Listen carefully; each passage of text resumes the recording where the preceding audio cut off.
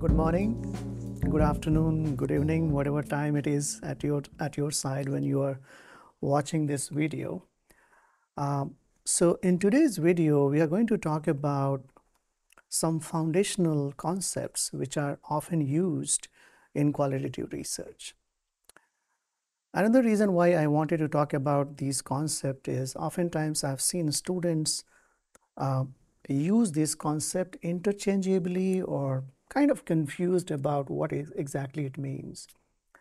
So I thought about creating a video on talking about these concepts and give you more clarity around those. So today we will be talking about some four concepts which are often used in qualitative research. Number one is research paradigm or philosophy.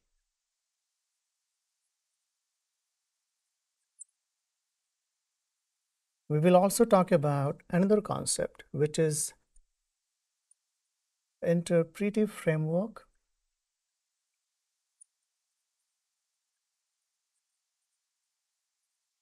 Then we will move to theoretical framework.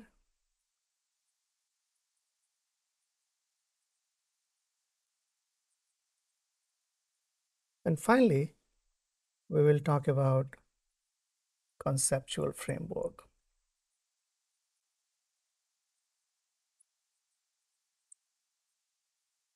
So these four concepts are in a way foundation to understanding qualitative research and also planning and designing qualitative research. So let's start with research paradigm or research philosophy. Research paradigm or philosophy is the foundational belief or assumption behind qualitative research or any research that we do. What are some fundamental beliefs or assumptions that a researcher hold? Interpretive framework is more focused on the phenomenology, the methodology that a researcher use when they are conducting their study. And theoretical framework is basically using a theory to inform your research. Similarly, conceptual framework is a concept that a researcher or a scholar develops to inform their study. So that's briefly about these four things. So let's talk more in detail, starting with research paradigm, interpretive framework, theoretical framework, conceptual framework, and how they are related to each other. So let's start with how they are sort of related or they inform each other's.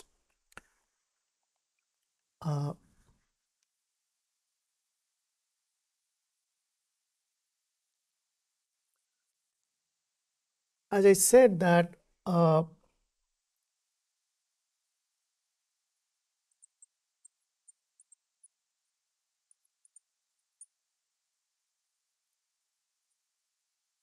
research paradigm is a set of beliefs that researcher holds. And when I say beliefs or assumptions, what I mean to say here, three main things. What is reality?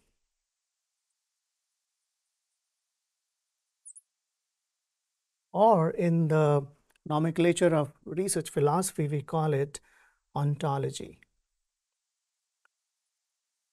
What is reality? When I say this is real or this is not real, or I could say this is truth or this is not the truth. So that is what we mean to say when I say set of beliefs. What is reality? What is nature of reality? How we define reality? Another thing is about how do we know reality?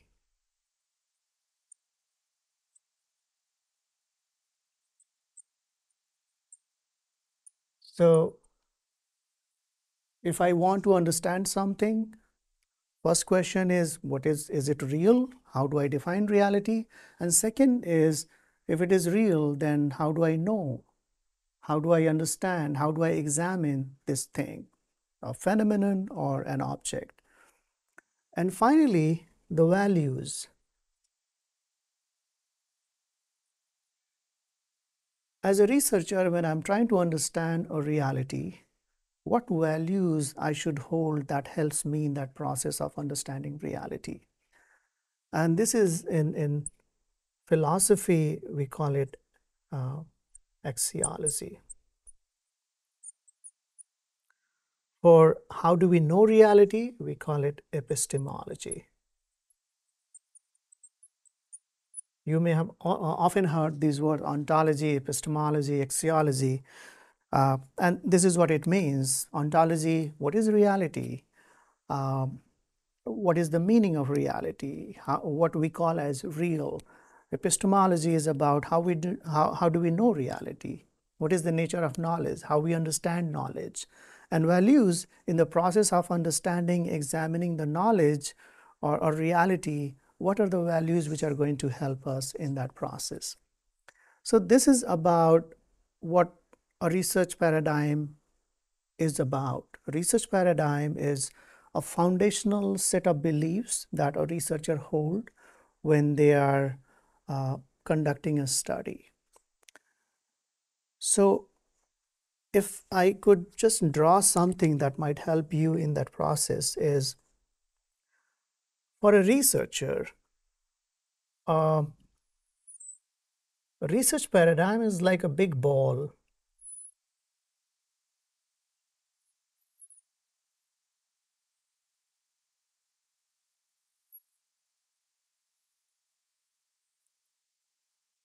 And there are many types of research paradigms. We will understand those more in our later videos. So let's say one research paradigm is positivism.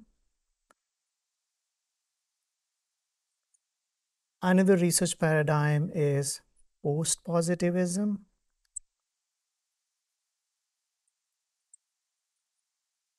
Another one is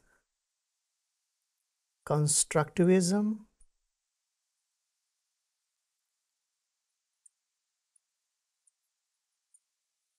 Another one is pragmatism.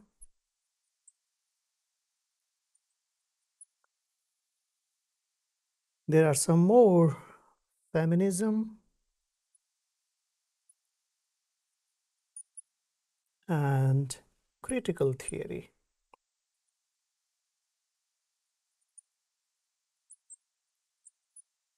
So these are some uh, very important research paradigms which are used in research.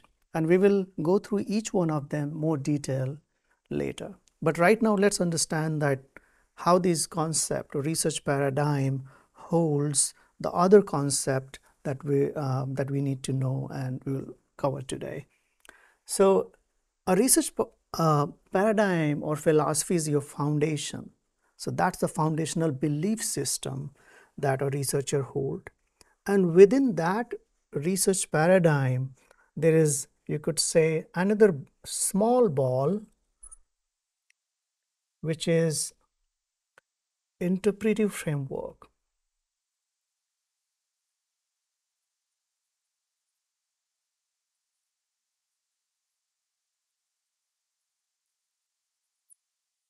So what is interpretive framework? An interpretive framework provides guidelines about how to conduct a research. It has certain methodologies that researchers use to execute the research, to analyze the research, and disseminate the research. So when you think about research paradigm, these are set of beliefs, set of ideas, set of assumptions. But when you think about interpretive framework, it is the concretization of the research paradigm.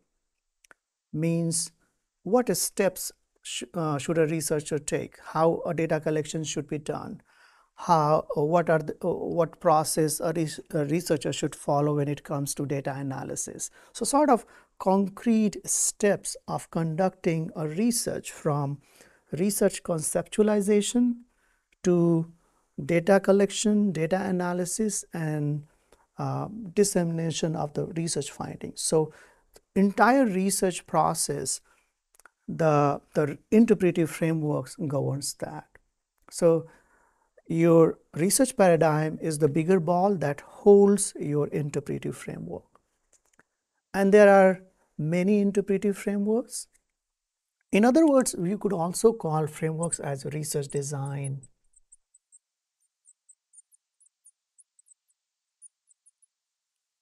So when you think about qualitative research, there are many research frameworks, but the most common are five. So they are phenomenology, grounded theory.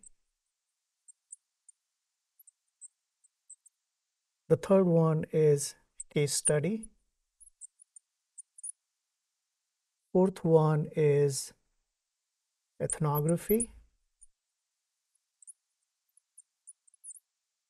Phenomenology, grounded theory, case study, ethnography, and there is another one, I'm forgetting the name.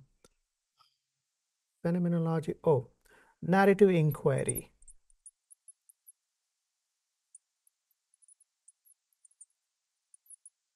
So these are the five very popular research designs used in qualitative research, and we use the word interpretive framework also to denote these various approaches to conduct research. So now you get the point.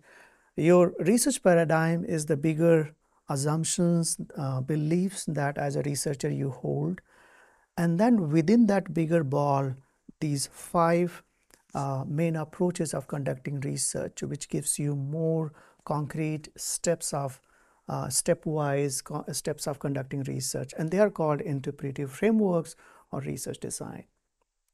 Now, so these are the two main concepts. Now let's talk about the third concept, which I shared in the beginning, is theoretical framework.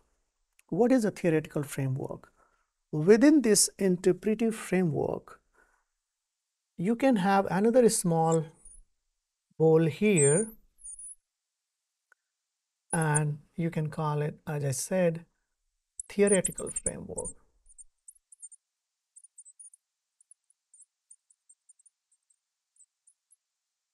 And another is conceptual framework.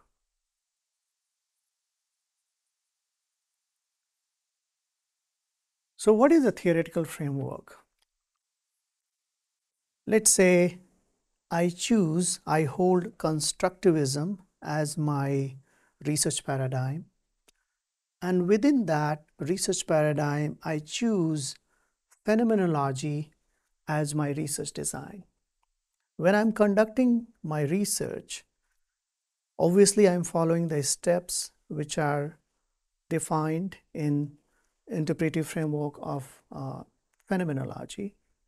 However, to inform my research even more, I can use an established theory, and that theory can inform in my data collection process, in data interpretation process, and that theory we call it as a theoretical framework. When you think about a conceptual framework, as I said, theoretical framework is already an established theory in the field that you borrow to inform your study, you use to inform your study. A conceptual framework is not an established theory. This is developed by the scholar, by the researcher himself, herself, to inform their study. But it doesn't mean that you just think about anything and you can use it as your conceptual framework. A conceptual framework is always grounded in the literature, existing literature. So as a researcher, I can go into the literature and see what are some variables which I think might inform my study, and I can use those variables as a conceptual framework to inform my study. We will discuss these things in more detail in later videos, but right now what I want you to understand how these concepts are related and how they are placed within the frame of whole qualitative research. So you see, let's summarize it.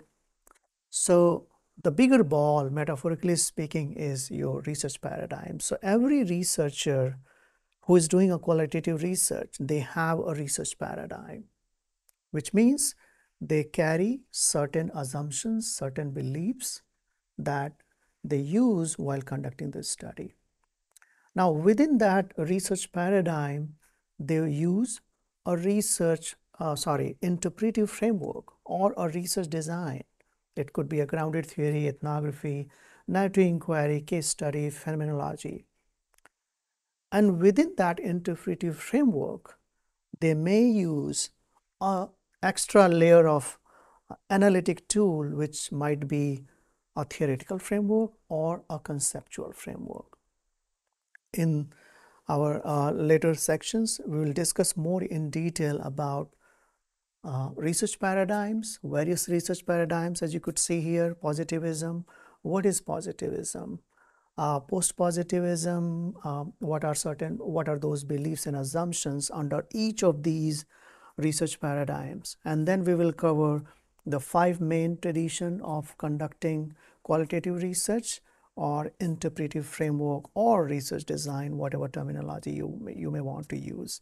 And then finally we discuss theoretical frameworks. What might be some possible theoretical framework? What are the parameters that a researcher should use when they choose to include a theoretical framework or a conceptual framework? So that's it for today. Thanks for being here. Thank you very much. Have a good rest of the day, and I'll see you soon. Bye.